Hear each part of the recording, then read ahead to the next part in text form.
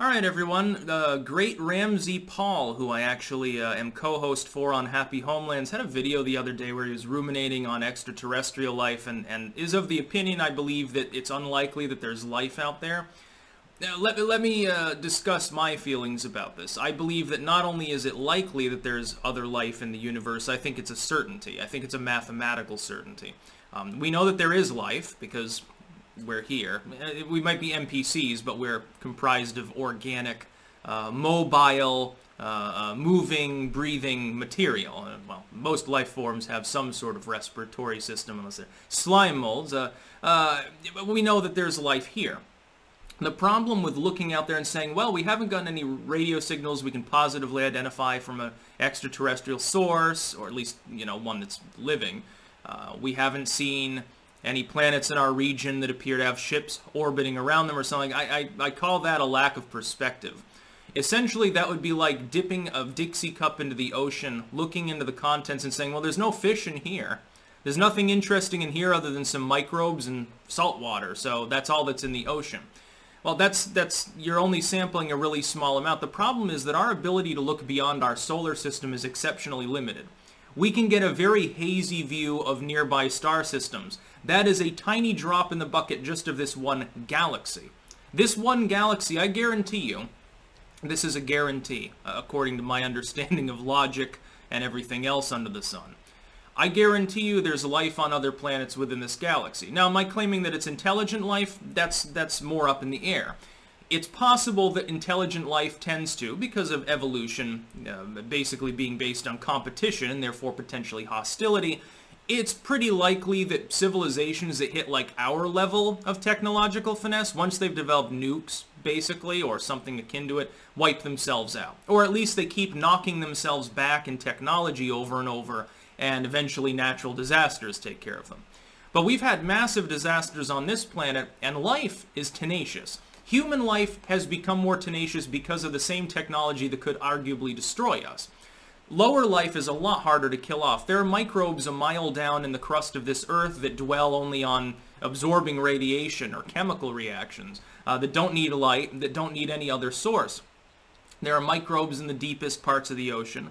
There's advanced life down there. There's life that has evolved in caves that are half a mile deep, turned completely white and blind. And there's like little populations of fish that are genetically distinct that have been living in the same pool less than a square mile of total area for the last million years in some cases and are evolving. Evolution is a wonderful thing, and life is tenacious.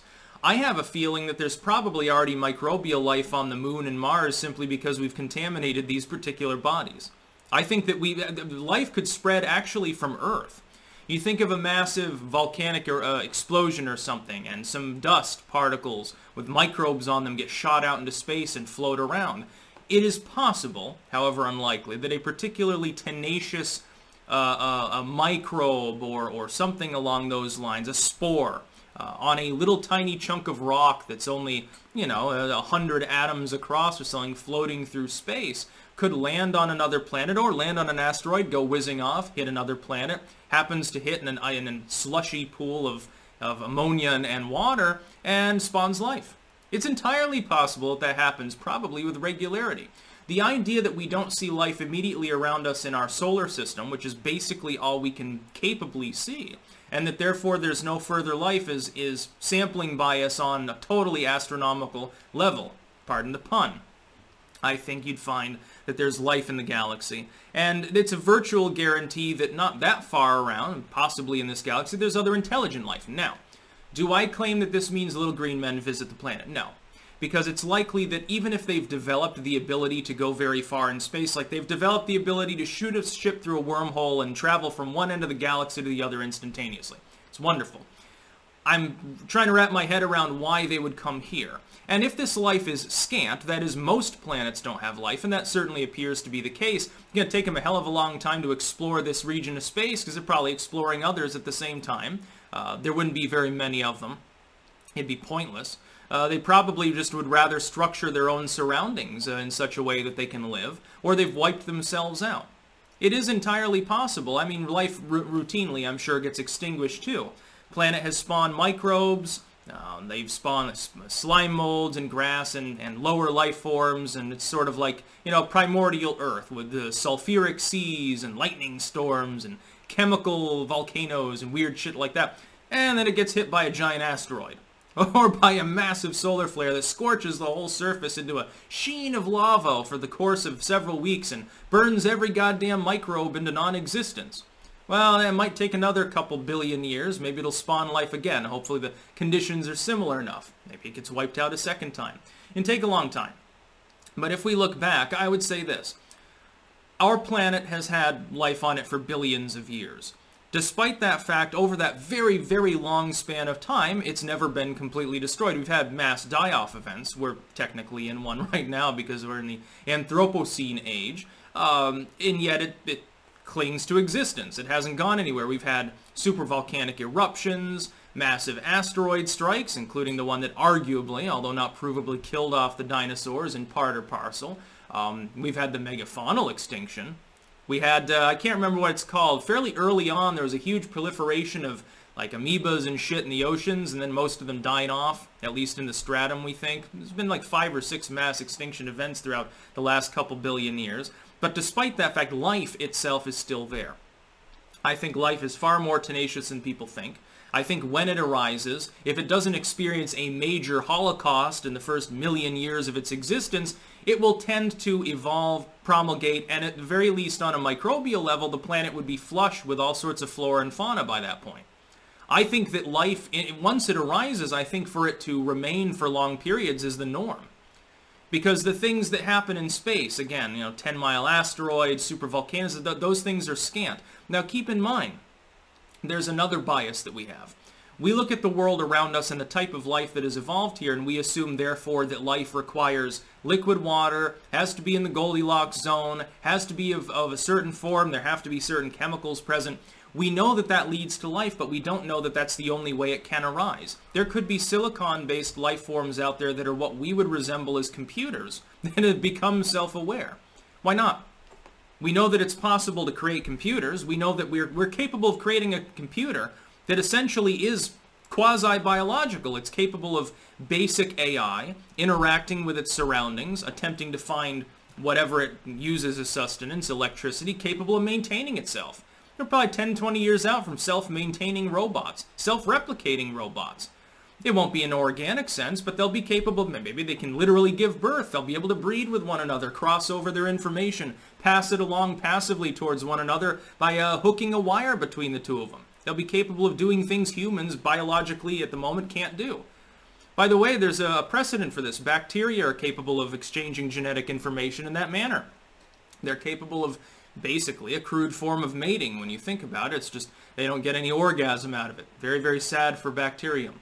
I would challenge the notion that looking at the immediate space around us has any relevance. We're looking at one tiny part of one mundane galaxy in a mundane part of the universe out of how many pentillions or whatever it is of galaxies that are out there. And by the way, I've got a further thing to say.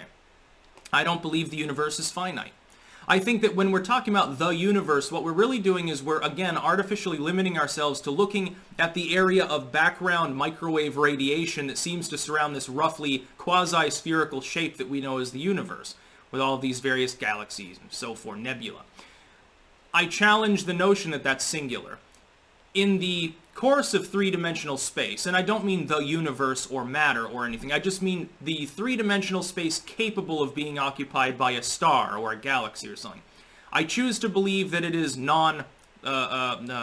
I choose to believe it's infinite. The expanse of space capable of being inhabited, I don't believe has an edge. There is no end to space. It's possible that our universe isn't even really discrete. It's just an area of space that happens to have suffered a massive Big Bang, what we term it, or something akin to that, and that that's not singular but happens elsewhere too. What if you have some sort of unknown physical process, it causes, in an area of complete vacuum, it causes a Big Bang. At the edges, where those edges smash into the edges of another Big Bang zone, they compact, they begin to merge, and they form another Big Bang. What if it's just sort of an oscillation, an undulation of matter and energy that has no real limit, and therefore it is completely conserved? It's no longer a closed system. It's a completely open and limitless one. such that basically the universe is just one big oscillation for the rest of eternity and always was there. And when we're talking, it's difficult for us to wrap our minds around the infinite. We can't really fathom it. I would hesitate to say, and this is a paradox, this is one of the paradoxes that leads me to believe in potentially the spiritual, which is that it's actually within the realm of math. I can't reconcile there as being a beginning of time, a beginning of existence, because it doesn't make sense. You know, what came before that? Technically, you're saying there is nothing. How did it come to exist in the first place? It shouldn't technically be. Or if it is infinite, you should have passed an infinite amount of time before the Big Bang, and therefore we shouldn't be here because you're not supposed to be able to traverse an infinite linear function.